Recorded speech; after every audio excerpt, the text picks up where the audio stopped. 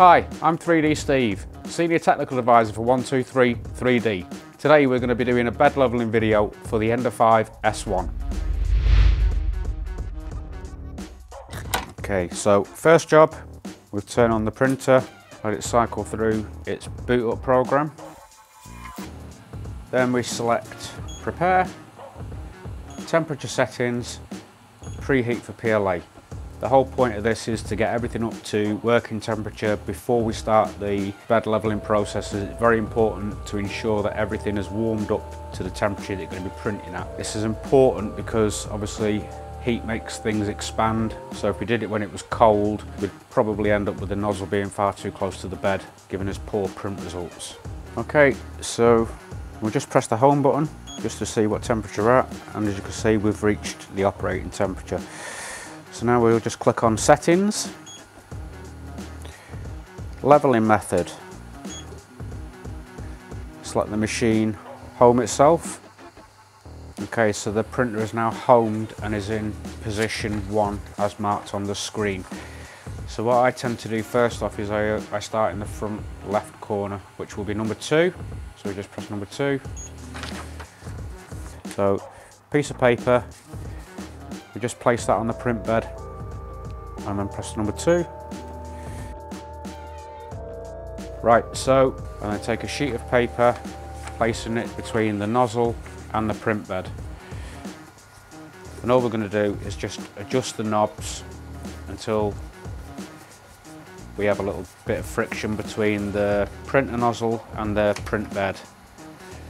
Just a little bit of a drag, not too much. And then we'll move to position 3. Now we are just going to do the same again to this corner.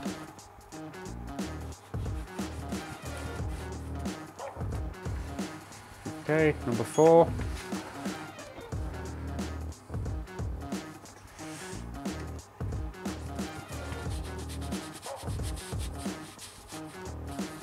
Whenever you're adjusting the knobs, it's important just to turn a fraction each time, as it's very sensitive.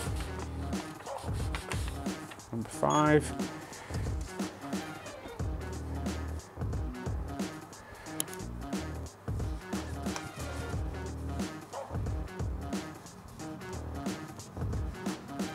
It's important to repeat the process a couple of times, just working your way around the bed, because obviously when you move one corner, the opposite corner can change quite drastically as well, so it's important just to work your way around, just keep checking until you don't have to make any further adjustments.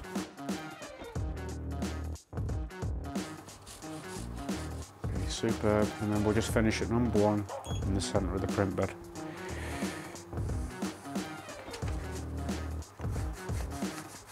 Superb. So remove the paper and we shall now move on to the next step, which is auto leveling. So we'll just select auto level and then we press the start button. The little printer will do now is it will rehome itself again, and then it will probe a number of different positions over the print bed. This compensates for any slight discrepancies there might be in the flatness of the print bed. There could be a dish, a bump, and the purpose of this is just to create a mesh for the printer so it knows where to compensate for high spots and low spots. Next job, we've allowed the auto bed leveling program to run. That has finished. So now we'll load some filament to the printer.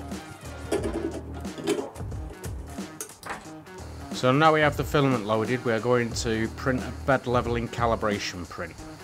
The bed leveling calibration prints are readily available on sites like Thingiverse, Printables, and you can actually download a plugin for Cura that allows you to import directly loads of different calibration files from bed leveling right the way up to retraction and temperature towers.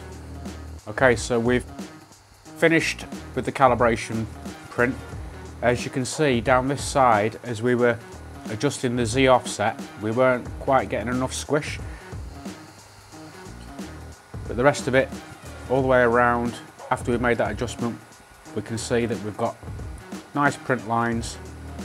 To this side of the bed, we could be a fraction low and at like 0.1 of a millimetre, if that. But you can just see on those 3 squares we have a little bit of a rough surface, whereas these are nice and smooth, how you'd expect them to be. Everything's squished down, so we can say that this print would be a successful print. We've got no problems with bed adhesion. We've adjusted the Z offset after we've levelled the bed, and yeah, if we wanted to, we could fine tune a little bit more, but in this instance I don't really see the need to. We could continue to print, no problem. Thanks for watching. Be sure to like and subscribe and check out our channel for more 3D printing content.